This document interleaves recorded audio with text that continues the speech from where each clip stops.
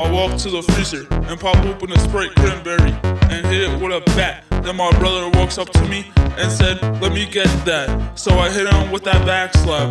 Then I stuffed him in the freezer to rot all day, cause he was getting in my way. I spit bars so hard, like I'm Chick-fil-A.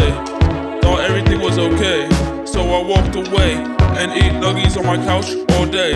So then I put the ketchup all down my throat. Then I started to choke. Next thing you know, my brother awoke from the freezer.